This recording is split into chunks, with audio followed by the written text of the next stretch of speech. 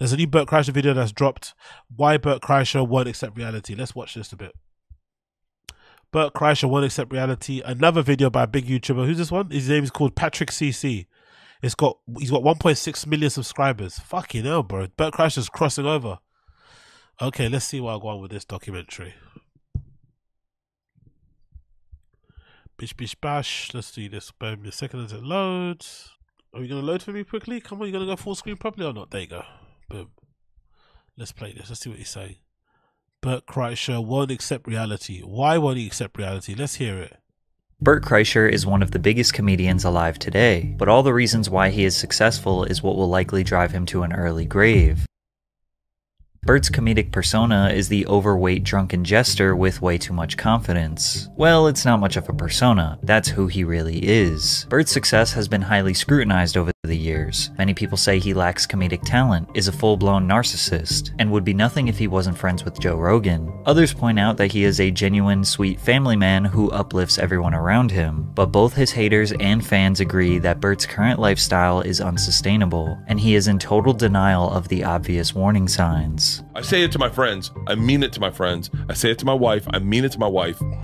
I think it's kind of cool because Bert complains a lot about his daughters not liking fame and stuff and how they get embarrassed every time he like acts super famous. I think it's kind of cool how well adjusted his kids have turned out, right? How like opposed they are to fame. How like they want to try, they like, I think he complains that they want to live, they want to grow up quite normally, right? They want to have normal things. They're kind of ashamed by the trappings of his success, right? And the privilege it brings them. That's kind of comforting, isn't it? It's kind of cool. Like, yeah, they got a dad that's a super fame whore, and then the kids turned out to be like, look, we just want to have like we just want to be like our friends. And Bert wants to like lord his fucking fame, you know, everywhere. It's kind of cool. Yeah, but maybe it is Leanne. But maybe Leanne's the reason why these kids are growing up that way. But it's quite cool that the things he complains about his kids, when I hear it, I'm like, that's kind of a cool thing. Like, why isn't that? And I also love the fact that one daughter looks like Leanne and one looks like Bert. That's kind of wild, isn't it? Like sisters, like it's kind of shit. I don't know, yeah, that's kind of wild. Family man who uplifts everyone around him, but both his haters and fans agree that Bert's current lifestyle is unsustainable, and he is in total denial of the obvious warning signs. I say it to my friends. I mean it to my friends. I say it to my wife. I mean it to my wife. And I mean it to alcohol. Like, I love alcohol. I love marijuana. I love cigars. Right. You don't like whiskey. You don't love it. You know who loves it? Me. Right. Who drinks it at fucking 8 a.m. on a plane. Yes. To go disappear. I love whiskey. Bert Kreischer's career started by accident due to a Rolling Stone article written about him in 1997. He was in his 6th year of college, where he regularly skipped classes, drank until the sun came up, slept through the days, and never planned for the future. How many years have you been to go to college? Is that 3 or how many years is it in the US? Is it 3 or 2? He was in college for 6 years. Please tell me it's not the same thing. In the UK, college is usually 2 to 3 years. It's 4 years in the US. So he did 2 more years than he meant to do. You do 4 years of college in the US. Is that true, Koila? You do 4 years. Why did you double? Oh, sorry, I keep forgetting. When you say college, you guys mean university, innit? Fuck, my bad. When we say, because in school, we have like primary school, secondary school, college, university. So I guess you guys, college is uni. So uni is 3 to 4. So, but most degrees are 3 years, right? Most degrees are 3. So he did a degree for 6 years. Don't you get chucked out after a certain time? How's that even possible?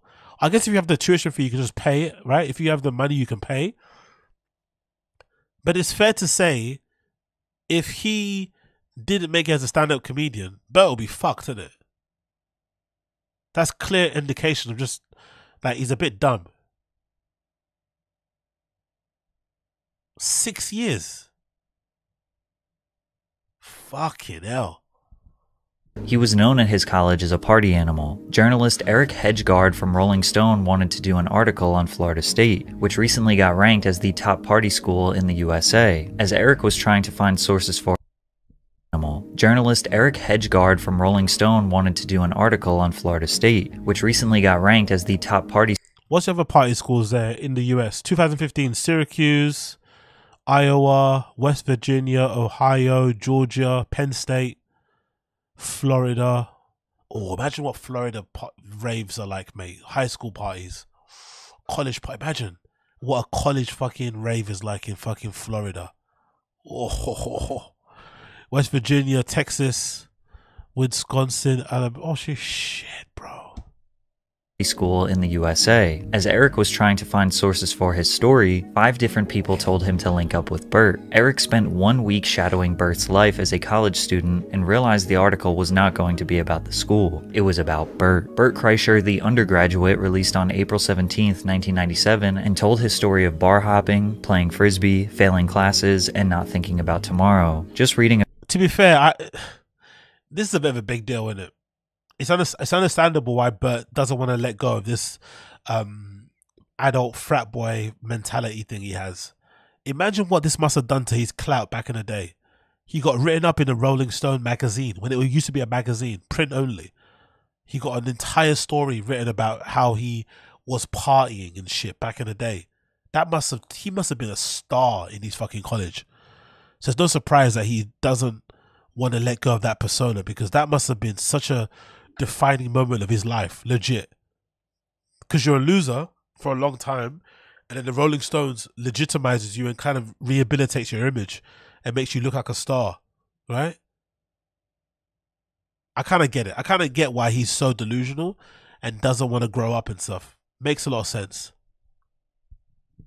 A few sentences from this thing made Bert into some kind of urban legend. Sometimes when he walked in, people stopped and stared like he was Pablo Picasso or some other famous asshole. Occasionally, he whipped out his sunglasses and slapped them over his eyes. The shades made him look sort of raffish, like a Skid Row Tom Cruise, but he wore them only so he could avoid having to say hello to the people whose names he couldn't remember. Bert was essentially being celebrated as an unproductive, passionless degenerate, a persona he would maintain for his entire career. This article was a perfect excuse to try to get into the entertainment industry. Bert decides that stand-up comedy is the route he wanted to take, and a talent agent scouted him during one of his routines at Potbelly's on his college campus. They relocated him to New York City, where he would perform at the Boston Comedy Club regularly. From there, an agent for Overbrook Entertainment, Will Smith's production company, scouted Bert and wanted to sign him to a 6-figure development deal. Will loved Bert and took him under his wing. And then he was the greatest thing that ever happened in my life. He took me out to Hollywood. He introduced me to all the networks. He taught me how to sell a show.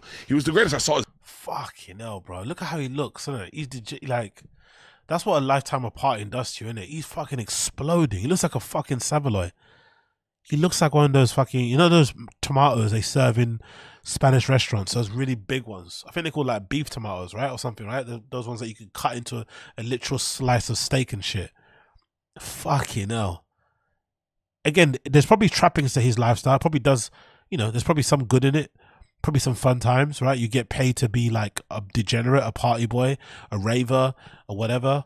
But god damn it, health-wise, looks-wise, he looks like pure shit. Pure and utter shit. Unfortunately, Bert's Hollywood career would be lackluster. He was able to land small acting and hosting roles, and Hurt Bert was the name of a 4-episode series on FX featuring him performing dangerous stunts. The one thing he did stay consistent with is stand-up, 5 or 6 days per week, working on his craft in front of small crowds for years. He wasn't alone doing this. So he never was good at acting. He failed to be an actor from minute 0, from the jump. That's interesting, isn't it? He got given a complete layup, a silver, you know, hey, Will Smith introduced him. Look how much Chris D'Elia's aged, isn't it? This is ages ago, I know, but Chris D'Elia's face, that's what happens when you diddle kids, isn't it? He looks like an absolute scarecrow now. Look how different Chris looks. He looks yassified here, isn't it? Chris looks yassified. He looks like he's got that yassy feel to here. Fuck, bro. All of the popular comedians today were right there alongside Bert in those clubs, hoping for a chance to impress an agent that would make them a movie star. After Bert released his 2009 comedy special, Comfortably Dumb, he secured his own reality show on the Travel Channel called Bert the Conqueror, which was again a show about him doing dangerous stunts. But despite this show being the biggest thing going for him, his comedy buddies Joe Rogan and Bill Burr sat down with Bert to tell him some harsh truths. They sat me down and told me, "Your Travel Channel show sucks. You're funnier than that. You need to do specials. You need to do podcasts." Burr remembers the conversation vividly. He was down in the dumps, trying to figure out what the next move was, and Joe Rogan and I were just starting podcasting. Joe Rogan had a hunch that podcasting would be the next big thing for comedians to gain a fan base. They could break away from the old method of hoping for a corporate network to put you on a sitcom so you can sell tickets to your stand-up performances. And he was right. A phenomenon now dubbed the Joe Rogan effect, or the Brogan effect, is essentially that any comedian who is friends with or regularly featured on the Joe Rogan Experience would become wildly successful comedians. Which is true, but the fact is they don't want to admit it. Or not they. Brendan's the only person that doesn't want to admit the Rogan effect, and he's the largest proponent of it, right? Imagine. One of the highest individual. This is the thing you have to imagine. All the friends that he has, Rogan, Brendan's the only one that has the most individual appearances on the Rogan, on the JRE Experience, sorry. Imagine that. Of all the friends in comedy Rogan has, all the actual long relationships he's had with people in the trenches, going to clubs, getting past, all this sort of stuff, all the people he's met along his career, Brennan, the newest member, the newest friend, is the one that has the highest amount of individual appearances, but he's also the one person that doesn't want to admit that Rogan's influence had an oversized impact in his life, in his career. Because without Rogan, really, yes, he probably would have a successful podcast. Would he be as big as he is now? Probably not. Podcasters. Brennan Schaub, Brian Callen, Joey Diaz, Tom Segura, Ari Shaffir, Mark Normand are just a few of the many beneficiaries of the Brogan effect. Bert was a regular on Joe's podcast from the very beginning, and the JRE community treated him like their funny fat friend who has some of the most ridiculous stories. I had a dream one time that me and Elvis walked into his hotel room, and there were 4 dudes butt right? And your dad. No, he used to shit his pants all the time. In his 30s, all the time. He used to, how long would you said the story began with you saying that he shit his pants in a Banana Republic in Beverly Hills? Bert took Joe's advice and started his own podcast called Bertcat. Honestly, man, sometimes I wish I started my shit early back then, because you could get away with so much shit in it. I used to shit myself. My friend did this. My friend did that. Millionaire. In 2013 and regularly had his comedian friends on as guests. The first 99 episodes were audio only, with the first video podcast he ever posted being episode 100 alongside Tom Segura. From here, he started taking his YouTube channel more seriously. Hey guys, yeah, exactly, Coyle. That's a really good point. The Will Smith thing made me feel for Bert. It's a bummer getting someone in that industry. Then months later, they won't answer the phone call. And that's the thing as well that I hate. I think about Hollywood. That's why I understand why these guys are so enamored with podcasting and suck each other's dick offs. Because most likely the reason why Will Smith stopped answering Bert's calls was because the jobs he was getting him, he wasn't securing them. He kept giving opportunities to do shows. They kept getting dropped or cancelled, or they didn't go past the pilot.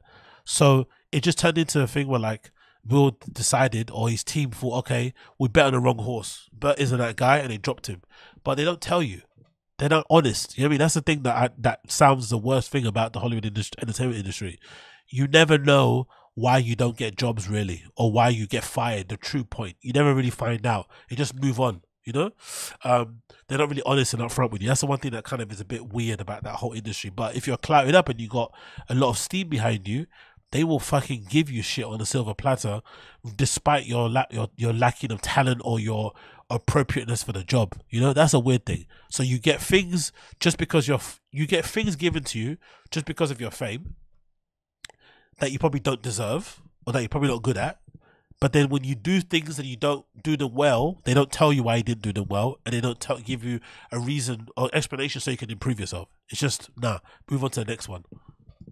It's Bert Kreischer. This is my YouTube page. Bert turned into a full-blown YouTuber, vlogging his family, his weight loss journey, and any random life adventures. He uploaded podcasts along some of the most promising upcoming talent in comedy, and of course, clips of his own stand-up. Bert admits that his stand-up act was very hacky for many years. He liked to riff with the audience and live in the moment. However, he wanted to challenge himself to write something, practice it, and put out a cohesive special that would act as a legacy piece. That special, titled The Machine, would go on to change his life. At the very end of 2016, Bert posted the Machine story that went extremely viral on Facebook, earning over 12 million views in one weekend. To this day, it has 40 million views. The same video quickly gained 4 million views on YouTube and brought him over 100,000 subscribers. Something about an overweight dude with no shirt talking about being kidnapped by the Russian mafia was too good to not share with everyone you know. Bert's fame leveled up from The Machine. He began booking larger venues due to higher ticket sales, doing as many as 3 shows per night for months straight. At this point, he received nothing but praise from the internet and comedy world, but he made a critical mistake early on. It's really hard to do a solo podcast just coming up with a couple subjects and ranting for an hour. Yeah. When I started my podcast, I was like, maybe I'll do it solo. He goes, do it solo. You don't need guests. Yeah. I was like, and Bert I did said this? Yeah, Yeah. And I did a couple solo. I go, Bill, they're not good. And he goes, they're not gonna be.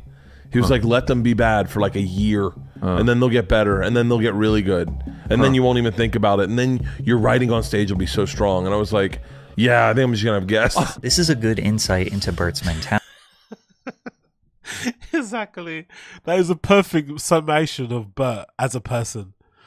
Oh, God almighty. Instead of using his podcast as a tool to practice jokes and material to make his actual job as a comedian better, he decided he would rather just waste a couple hours chit-chatting with his buddies while the money flows in. Exactly. But often, those conversations led to Bert being the butt of the joke, especially when he linked up with his best friend Tom Segura. Tom was exploding in fame due to his wildly successful Netflix special, Mostly Stories, which helped fans discover the Your Mom's House podcast. That special was really good, by the way. Mostly Stories was really fucking good. I know people don't like Bert now. I mean, Tom now. I know he's a bit of a piece of shit now. I know, I get it, but let's not lie. Mostly Stories was really good.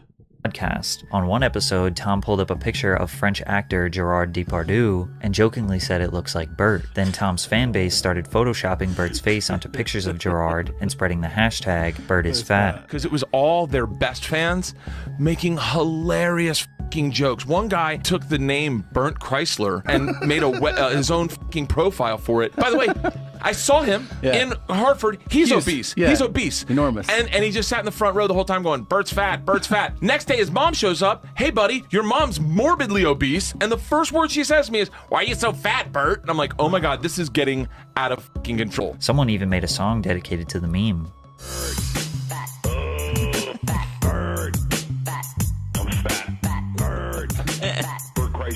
But the interesting part about this is that Bert did not think he was overweight, and it was Tom and his fans that tricked him into thinking he was fat. Pull up a picture of me when you think I was fat, and I wasn't even that fucking fat. No. Now I look at it and I go, I was legit skinny. And now, when I look at it, Bert's delusion is fucking brilliant. I fucking love it. now I look at it and I go, I can't believe I got mind tricked into being fat. There's some of these ones. You didn't get mind tricked into being fat. But these seem like harmless jokes compared to when Ari Shaffir genuinely disrespected Bert and put his life in danger. But before we talk about that, allow me to introduce you to Maggie. She's a mini schnauzer, and she's a part of the CC family. Would you feed your family low-quality Come on, bro. year-old daughter's hands, walked into his house to do a podcast? Thanks. Or use code PatrickCC at checkout. I know your dog is a part of your family, so treat him like family. Thanks, Sundays. One night, Bert invited his friend and fellow comedian Ari Shaffir over to his house. The podcast that changed everything. The podcast that changed everything.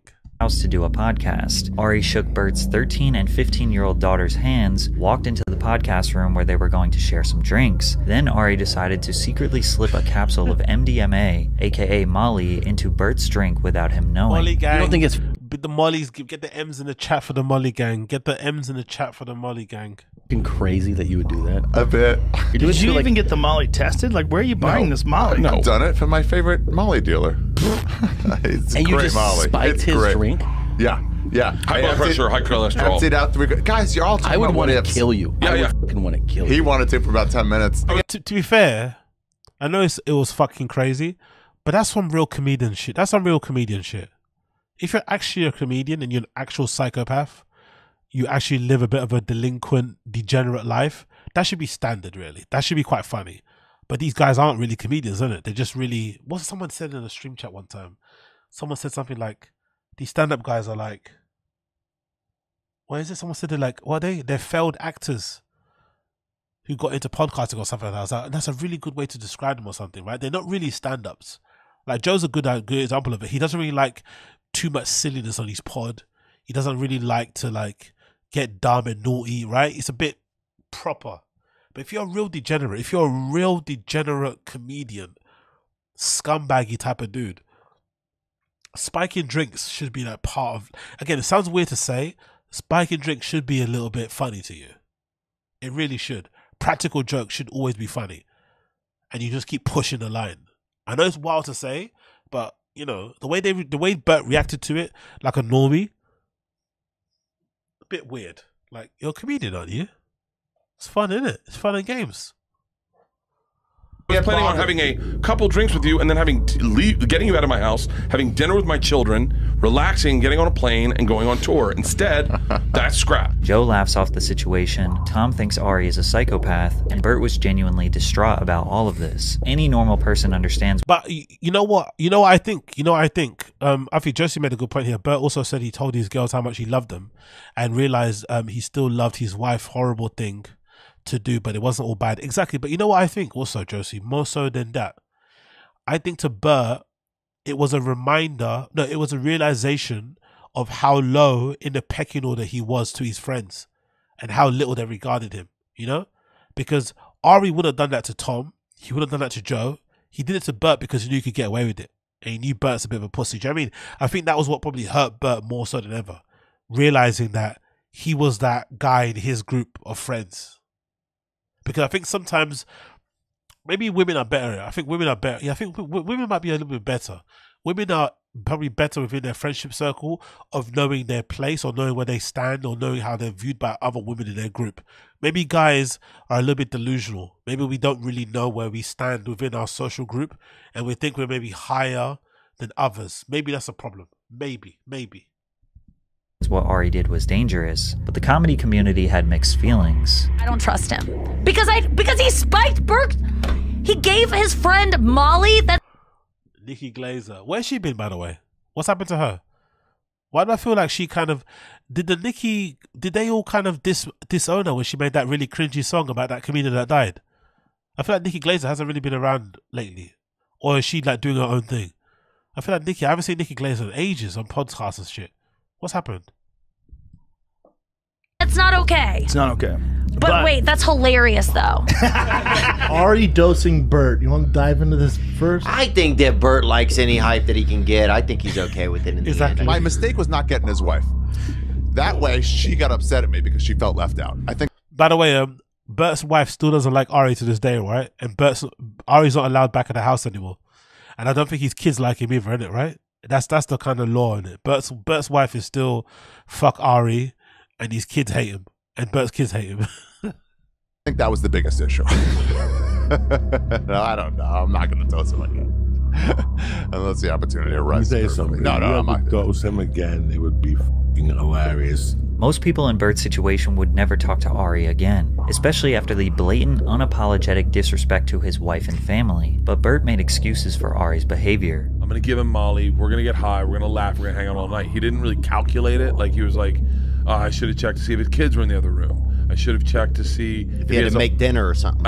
My wife was making dinner for both of us to have dinner with the girls because my girls loved Ari, and he's like, and he didn't check that I was flying that night. I was starting my tour that night, so there's a lot of things Ari didn't like check the boxes for. This is even crazier. It's a prank, man. No one's checking all those details, man. Get over yourself. It's a fucking prank. Considering Ari has disrespected Bert's daughter Georgia before this whole situation. Ari had commented on Georgia's teeth. Georgia.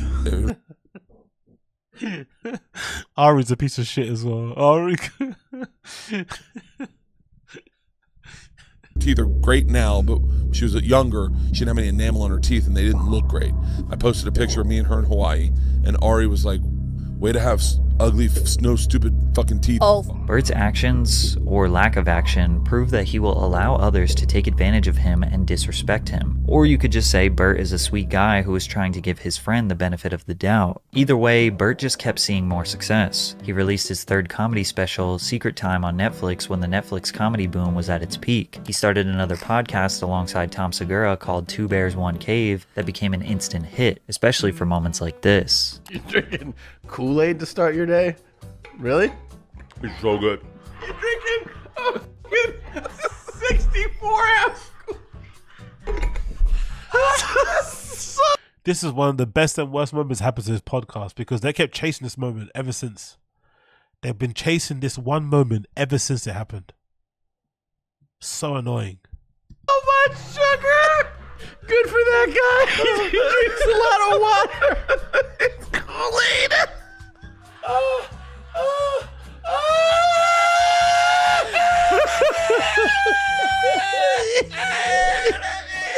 His laugh is almost identical to nails on a chalkboard. Bert's high-pitched hyena laugh is divisive amongst fans. Many have pointed out that his laugh is not just annoying, but borderline torturous.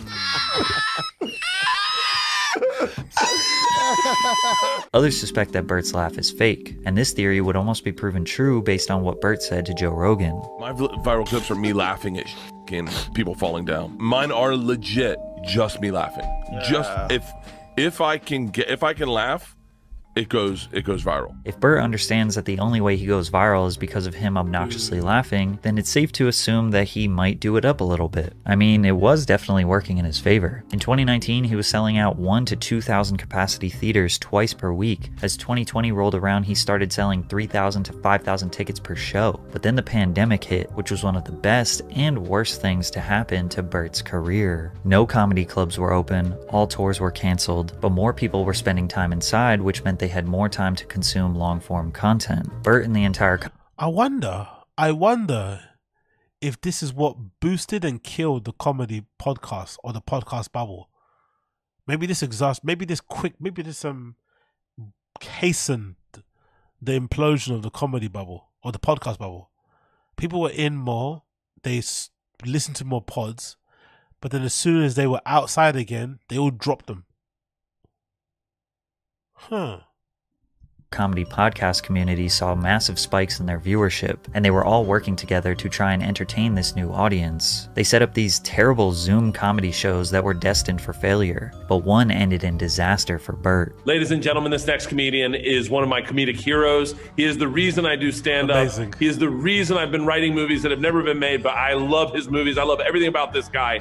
Without further ado, the guy that defined all our personalities, Adam Sandler. Considering Adam is Bert's idol, you would think he would try to have his best first impression possible. Sandler was initially thrown off by Bert's fanboy energy, but kept it smooth. Then it got worse. We're gonna watch your movie, Precious Gems, soon. Oh yeah. I don't know if they're gonna like it. I showed them Happy Madison. And then the movie's really good. You have Netflix? Yes. Check out Hey Big Boy, streaming right now. It's my new. That was painful at the time, and it's more painful now. Oh my God, Bert, man. You have Netflix at Adam Sandler. Hour special. Oh yeah, all right, I'll check it out. I'll check it out late tonight, buddy. While claiming to be a huge fan, Bert drunkenly mispronounced two of Adam's movies, Uncut Gems, as Precious Gems, and combined Happy Gilmore and Billy Madison to Happy Madison. Then he shamelessly promoted his comedy special. It was pretty clear Sandler started getting fed up with him. I had a question I wanted to ask. If you could go back to one movie that was the funnest to shoot, doesn't matter what movie, just go back and have that be your set every day for the rest of your life, your Groundhog's Day, like we're all living. What movie was... I didn't even realize at that point of a question. Groundhog's Day like we're all living. Maybe that's Bert's problem. Maybe Bert sees his life as Groundhog Day. Maybe he actually thinks he's reliving his glory years in college again and again and again in adult years. That's probably his whole problem. Wow. Groundhog Day like we're all living. That is so sad, bro. He's literally holding on to that college identity till now. Was the funnest to shoot that you would shoot every single day for the rest of your life? I have no answer for that. I got no idea. I never thought about that. And I never will. And I hated that question. What else? The crazy part is, he actually looked annoyed. I forgot how annoyed he actually looked. I've never seen Adam Sandler look that way. He actually looked annoyed, like actually pissed off. Like, what? Bert thought he impressed Adam. And Theo, I thought it went well. I was like, nailed it. That's alcoholism. Left man. Whitney's going, ka-ching, you need the closer, bring in the closer. You, Adam Sandler's probably going, who the f is this Bert Kreischer guy? Sign him to a deal. Covert, get Kreischer on the line. This guy's hot. We need him. Since Bert claims to love Sandler so much, he probably just assumed Adam would respect and love him back since they were on the same Zoom comedy show. But while trying to get Sandler's approval, he just embarrassed himself badly. Bert's inability to read the room or understand that he can't always be the main character would be a reoccurring issue in the future. He became the laughingstock of the comedy community, but it did not slow him down for 1 second. He put together the Hot Summer Nights comedy tour, which allowed fans to see him live just like they would a drive-in movie, with the show projected on a massive film screen and the audio playing through their car stereos.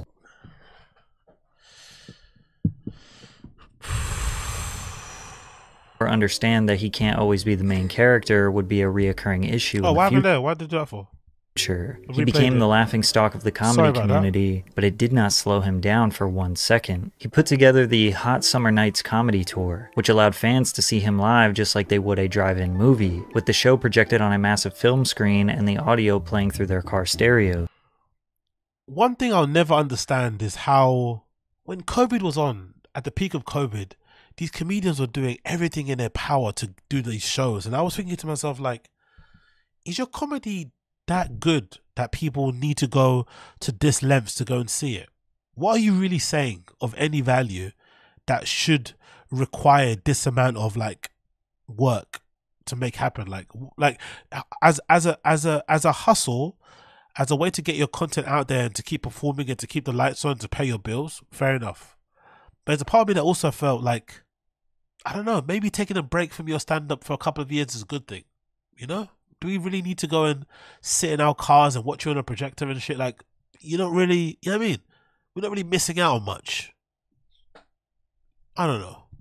These performances are awkward since the comedian can't really hear the laughter, but a lot of comedians used Bert's exactly, Coiler. Just stay home and eat takeout the rest of it. I don't know. I don't know. Format to save themselves from going bankrupt during the pandemic. He also secured another Netflix original, this time a reality TV show called The Cabin with Bert Kreischer. Wow, bro. Bert's done a lot in it. He's actually achieved a lot. Unironically, he's achieved quite a bunch. I forgot all about this stuff. That cabin show, I forgot all about that. He must have made a lot of money in the last 5 years, isn't it? Like, he must have made more money in the last 5 years than he probably made in his whole career. Maybe. Fucking hell.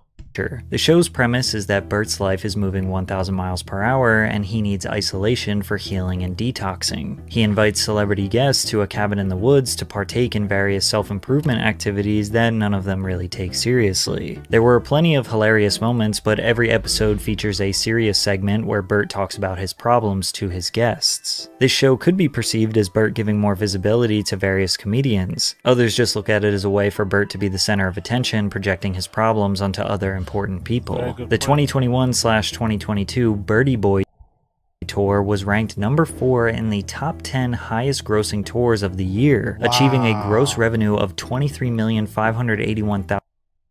Yo. Fucking hell. That's incredible, bro. That's incredible, to be fair. Considering Bert's stand-up content and what it's like and hearing his jokes, he made 23 million and did 148 shows. Wow. Again, that's proof that he actually has real fans, though, to be fair. Bert's one person you could never say is botting views and shit. You can tell he has a fan base. It might not be for you. It might not be for me. But he definitely has legit fans. Like, way more fans than haters. But Bert's definitely a good example of it. And the proof is in the fucking pudding, right? Look at those numbers. He definitely has a lot of fans. Even during the pandemic, all those tours you're doing, those car show tours, they were selling really well. Do you know what I mean? People would come out to go see him, you know, at a drive-thru and shit. So clearly people love what he does. But I just can't get it because, you know, I think the comedy is pretty subpar, but fair play to him. Fair play to him.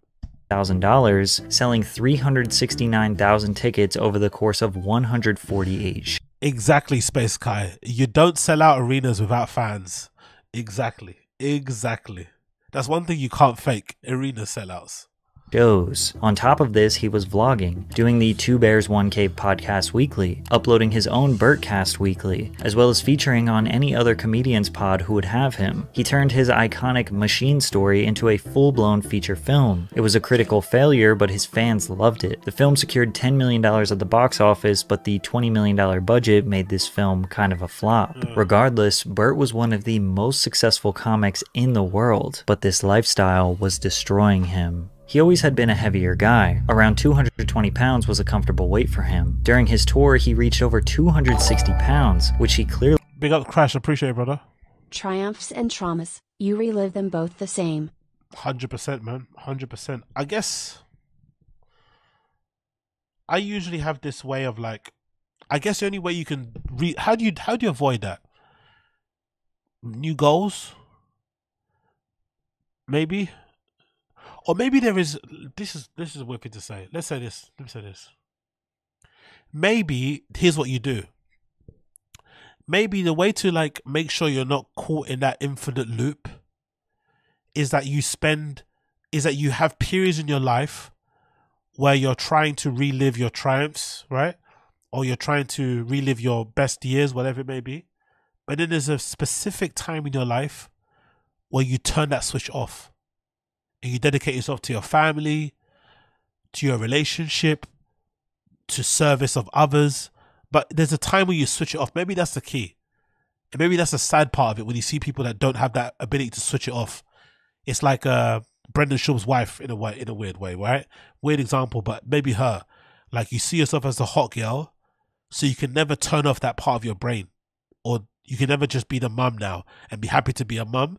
You always have to kind of have that hot girl image out there also. So you can never let go of that image, which kind of makes you look a bit sad because it's sort of like you can never kind of grow up and you're mentally stuck at a certain point. Does that make sense? Maybe. I don't know.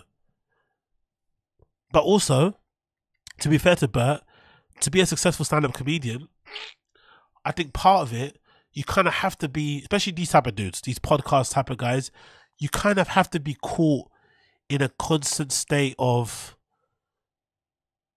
retardation, if that makes sense. You kind of have to be Peter Pan a little bit. You kind of can't grow up, you know? It's like you have to be in a state of arrested development, I think, to be because those type of stand-up comedians have podcasts. You're talking about dicks all the time. You're talking about all this like stupid humor that usually you kind of grow out of. But I think you have to keep that bit of you if you want to be a successful podcast comedian kind of type of that guy. Because maybe people are listening to Bert for that release. They wish they could be Bert. They wish they could get away with being the lad that drinks beers and hangs out and all that shit, right? They kind of want that lifestyle, but they can't have it. So, I don't know. Maybe I'm psychoanalyzing it too much. Maybe it's not that deep. Who knows? But big up, Crash. Appreciate you. Really was not happy with. His face was puffy, his skin was bright red, and he just looked uncomfortable. But Bert has always struggled understanding his health. So when I did Secret Time, I didn't realize that it already happened until they did the billboard of it. And they did the billboard and I go, that's not my stomach. My stomach's tight. And it was complete. Bert then goes on to say that he thought producers photoshopped a different man's stomach onto his body. They didn't. He is also steadfast in convincing everyone he is actually in great shape. That's body dysmorphia for real, isn't it? That's real body dysmorphia. Again, he could be playing into it, but that is really body dysmorphia. I get not realizing how fat you are, but thinking your belly has been photoshopped is fucking insane. This is like when you go like, I have legit the best shoulders. I do. Hold on, I do. I have legit great shoulders. Like great fucking shoulders. I am fucking jacked. I am low-key jacked. You're low-key. Feel my arm. Just feel my arm. Just feel my arm. Now everyone should feel comfortable in their own skin, but it seems like Bert says these things hoping for confirmation bias. He wants yes men around him. His friends are not trying to shame him. It's more likely they want him to hold himself accountable so that things don't get out of control, because his weight and high blood pressure could be a direct result of his excessive alcohol consumption. Early morning beer buzz is one of my favorite things in the world. Nope, don't understand that. And they're like, hey, come on in and get a drink. And I was like, no.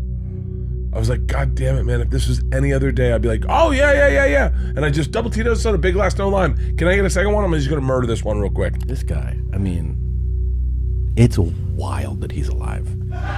Bert claims that he has this Mickey Mantle gene, which allows him to drink. I don't think it's wild that he's still alive. I think it makes perfect sense. If you actually drink like the rest of us, regular civilians out there, you drink it to kind of soothe your pain. You drink it to black out so you don't remember days, so that, you know, you can get over whatever trauma you're going through, to comfort yourself from the, you know, the hopelessness of your life and the inability for you to kind of reach your goals and your dreams and shit. That's when drinking destroys you. But I think if you have everything given to you and you have a pretty comfortable life and you drink the way Bert does, you can live quite long, because you're not drinking the same way that regular people drink, you know? You're just drinking for quote-unquote fun and pleasure, really. It's a bit different. I think when you're drinking and you're just a regular working class guy trying to earn a wage, trying to keep a roof over your head, trying to keep your kids fed, trying to support your partner, the drinking takes a bit of a sinister and a darker turn, because it's literally your only one comfort.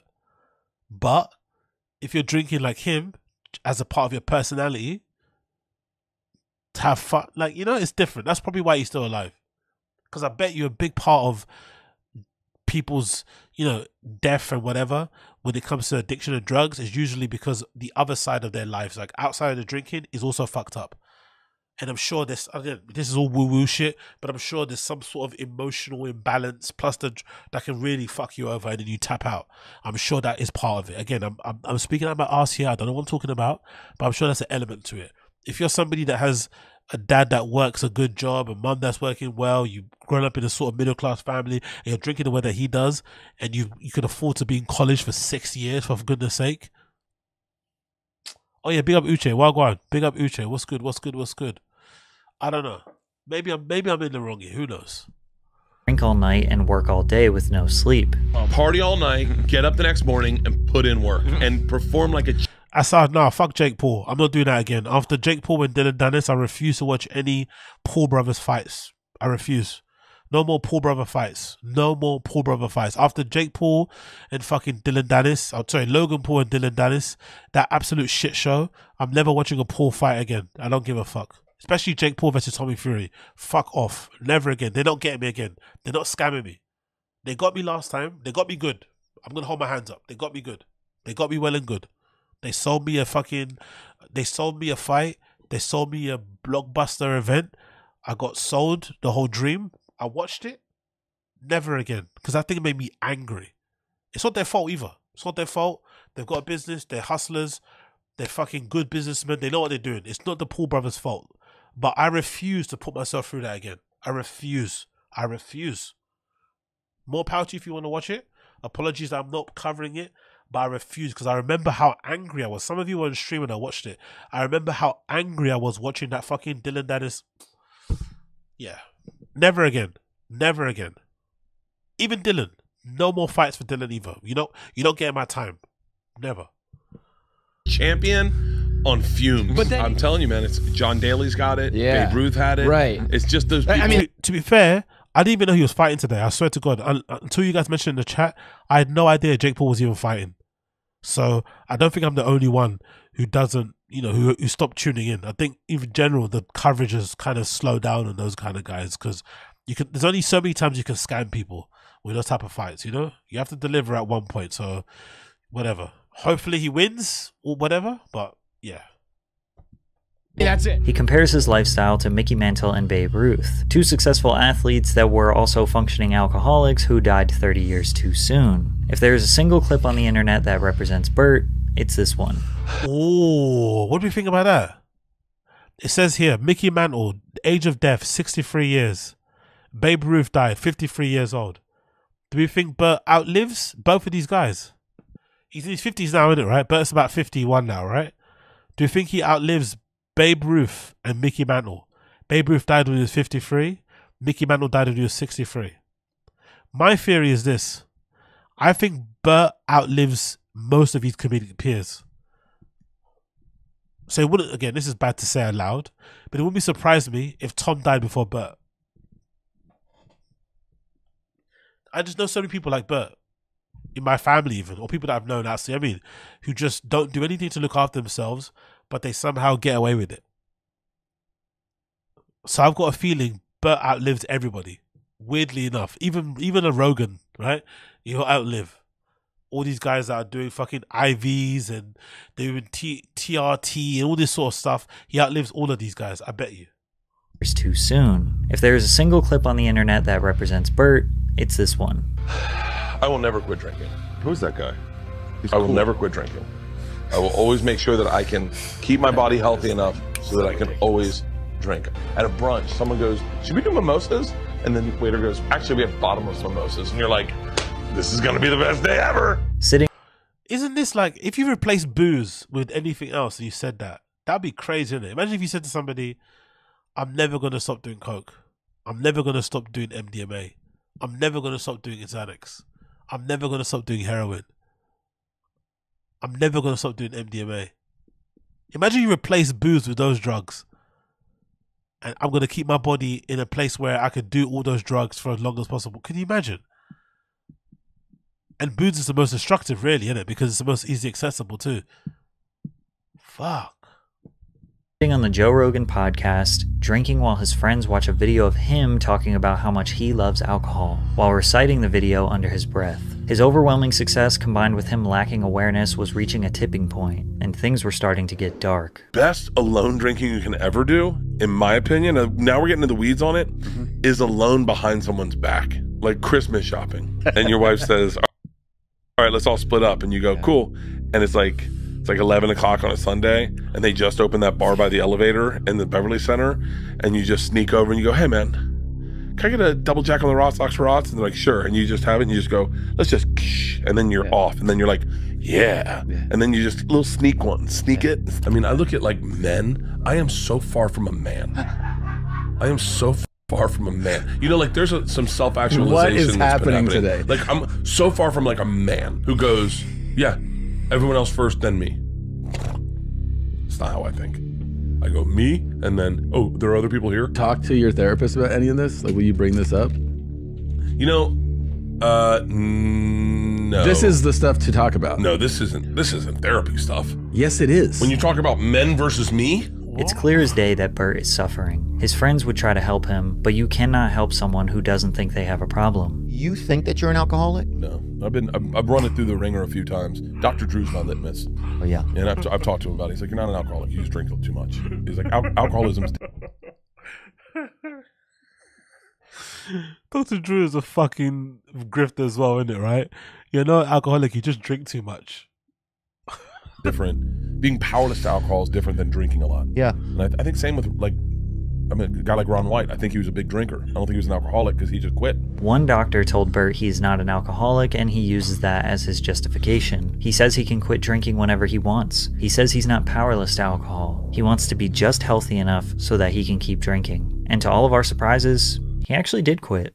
I'm going sober for 23 days. Oh, yeah, that's not 5 days. I don't believe that in the slightest, to be fair. Anytime Bert says he's going sober, I don't believe it. I don't believe it. And the proof is in the pudding. He still looks like shit, so I don't believe it. And after 3 weeks, he said this. On keto, day 21, no booze, no sugar, no carbs.